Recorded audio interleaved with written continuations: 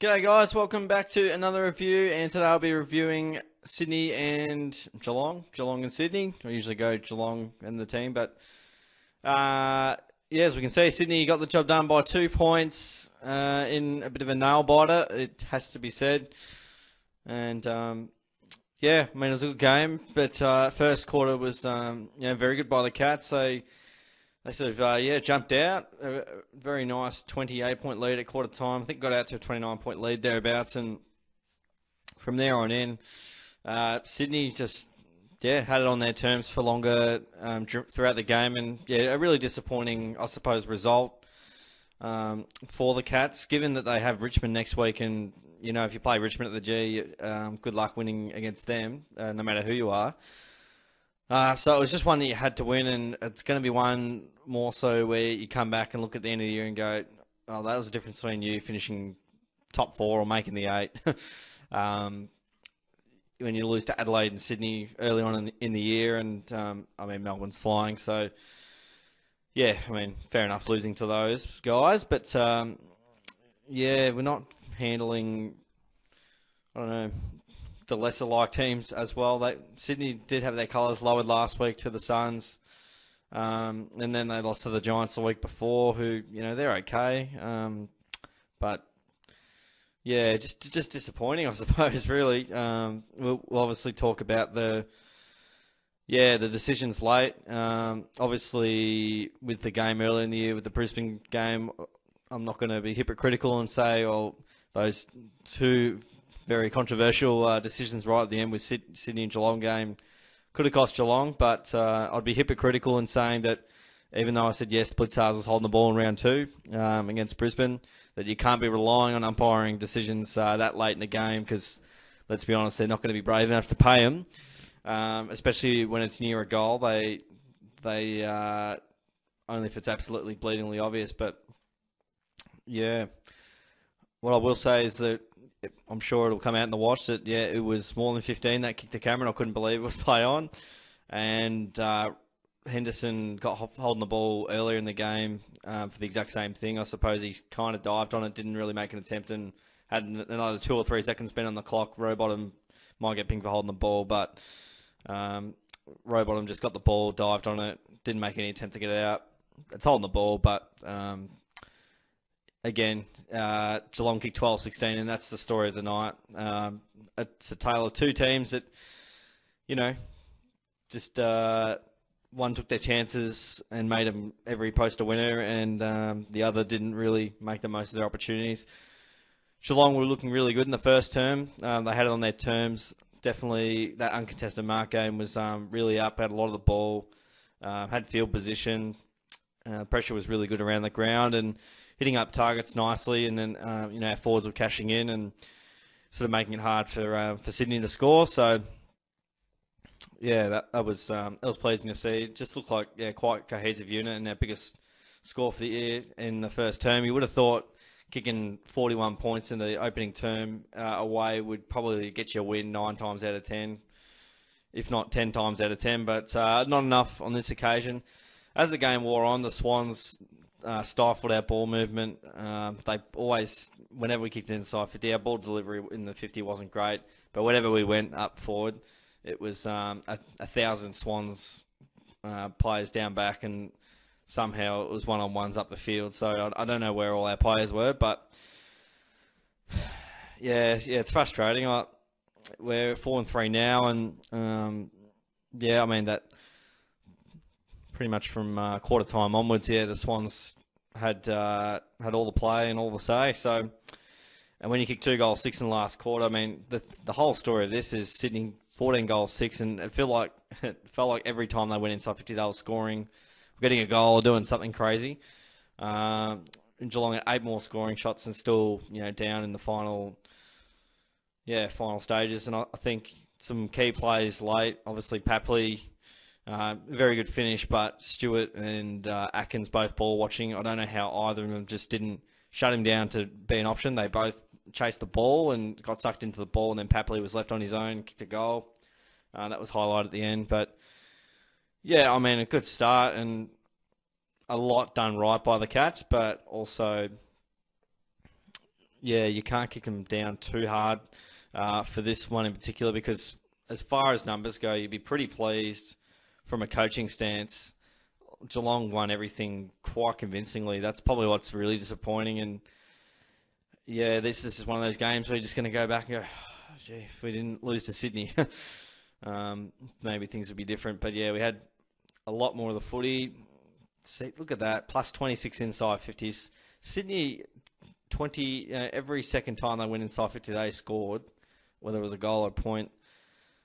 Yeah, I mean, they were only touch more efficient inside 50. It's just the Cats didn't kick as straight as they would like, and Sydney often make you kick inaccurately because of the pressure they apply and that they put 100 players behind the ball.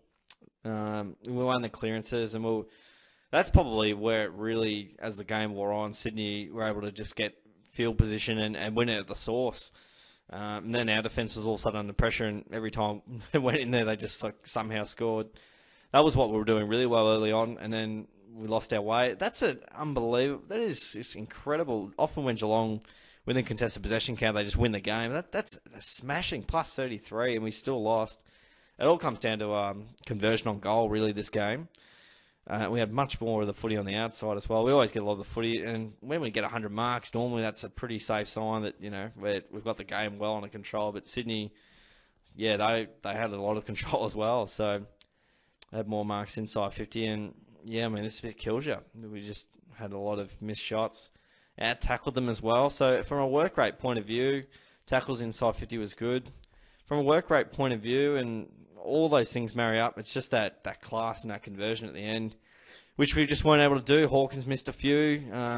Duncan dropped a mark and inside 50, and Cameron wasn't paid, and yeah, that just a lot of snaps that just didn't make the distance or went under the full. But anyway, we'll get to the votes. Mitch Duncan gets my 3. He got a goal next to his name, 29 touches, 7 marks, couple of tackles, 6 clearances. He was really good, especially early. A lot of the Cats were good early, then Sydney got on top, and then obviously if Sydney are on top, it's hard for you to be playing well. But yeah, I like Duncan, the way he went about it.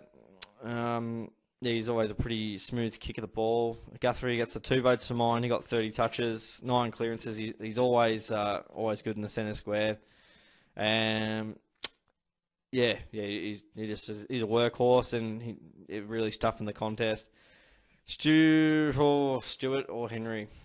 I'm going Henry for 1 vote. I've been very generous on Stewart early, and probably that play just got me offside there, but Henry was everywhere. He was roaming around. He got 23 touches, 8 marks.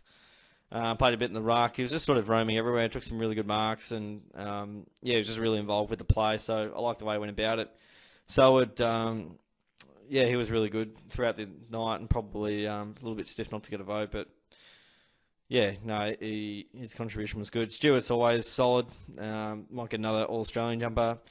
Smith was pretty handy, had 22, and Dalhouse played probably his best game in 1.5 years or 2 years, I don't know, but he was actually getting involved with the contest, and he kicked a goal, but he missed a few.